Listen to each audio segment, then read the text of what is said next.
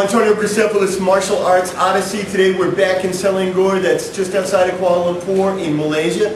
And I'm back with a very good crew, Kru Jak, and he's showing us a bit of Silat, which is the, let's say, the weapons art, primary weapons art of Malaysia or the Malay people. Okay. And today you have a very special student with you, Mr. Ed. Mr. Ed, and you are from? From England and Australia. From England and Australia. We're going to hear about that and more. Talking about this weapon that you can't train full blast on a pot. So in the old days we used coconut trees and banana trees. So today there's this thing called rubber. So now you can hit as much as possible without really big back. Yeah? We believe in hitting something, keep striking as hard as you can.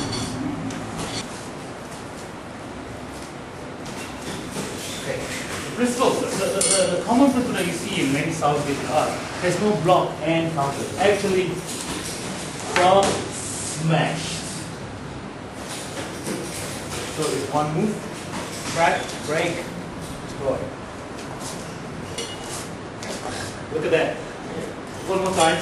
Slowly, if you come from the top, it's crazy. Look, you take the hand, in my hand, excuse me. Alright? Taking the leg. Hit. That's how we train it. In the old days, the old man would take us into the forest and start hitting trees. Yeah? So when you use this weapon, we call it a saw. Yeah? Things kind of called sai. Yeah? This is another exciting weapon. We believe this weapon comes from the Malay world, because it doesn't exist in Indian arts. It doesn't exist in the Shaolin arts or Okinawans. Alright.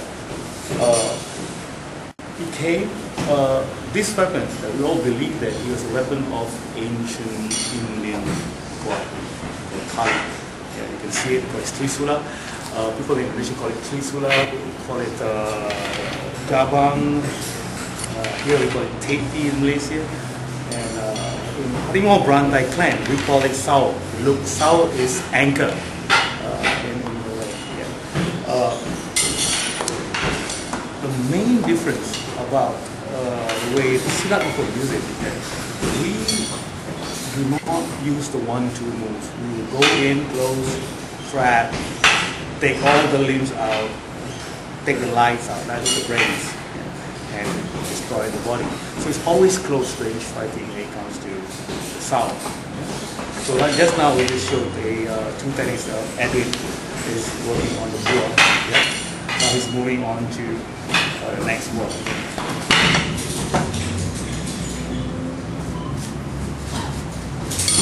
Mr. Ed, Silat, is that a typical Australian martial art?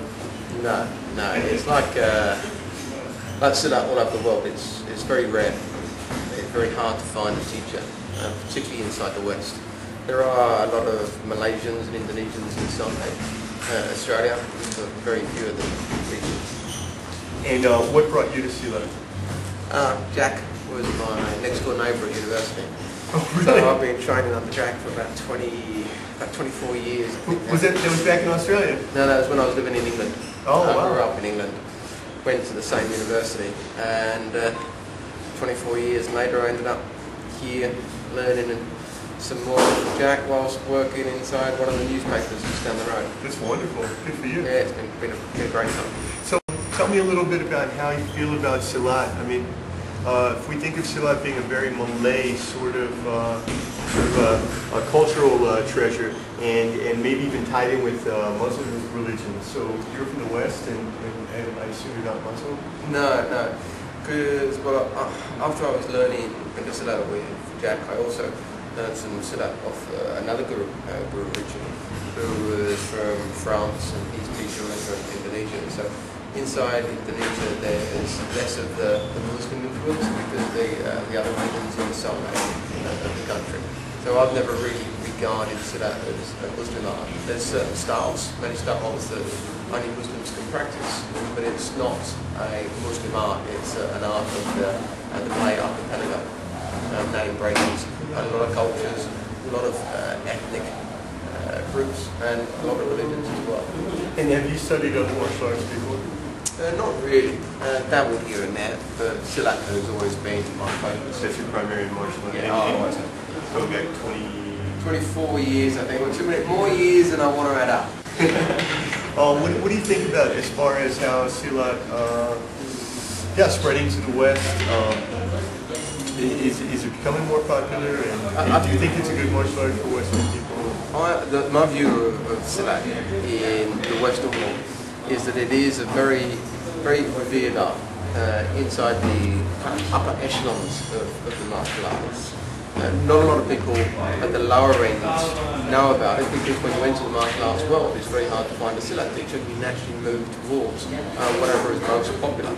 But a lot of people, as they go through the path, the years of experience, they begin to understand other arts as well. And that's when they get to take a look at Silat, or looking for it aside. And go swing it. Don't mind about the body, I'm worried about the eyes. Want a piece of this? Want a piece of me, huh? Look here, look here. So horrible. In the long list of Filipino weapons, I saw one at the end saying that stingless. I've never seen anything remotely like that in the Philippines. Everything in the Philippines now everything has a blade on it. Every toothbrush, fountain pen, iPod, whatever it is, they put a blade on it. Yeah. When you do look inside the art, you do see a wonderful fighting system, and one that I think is very undiluted by the West. It's still very pure in the sense that it is martial. It is about life or death. It is about winning at all costs. Because the loser, he never regained consciousness. You don't really come in second place in a knife fight, do you? No.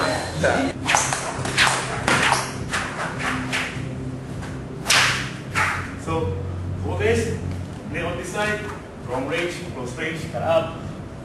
It's a northern Malay, southern Thai. You practice the hand and foot fighting as well as weapons? Yes, I mean there's different styles have different focuses, and every style has got a degree of empty hands. It may come from the fighting system, for example, inside our Haramobranto system, the core focus is the belati, the knife. So the way we use our hands and feet is very knife orientated. You know, it's very fast, there's lots of hits. But there's other fighting systems that, for example, would use the Chris, which is more about stabbing, it's more about power, it's more about one punch, one Chris stab will kill the opponent. And so there are different emphasis depending on the style that you come from. The feeling I get, and I've only been here a week, is that the word Silat is to Malaysia what Kung Fu is to China. That name includes a lot of different kinds of styles and arts inside. It is. It's a very, very broad art, and it's also an all-encompassing one, in the sense that many styles do embrace a way of life as much as a fighting system. The way you practice your Pencak Silat does actually develop your entire life, the way you live it, not just the way you can defend yourself. 1, 2, 1, 2, 3, 4.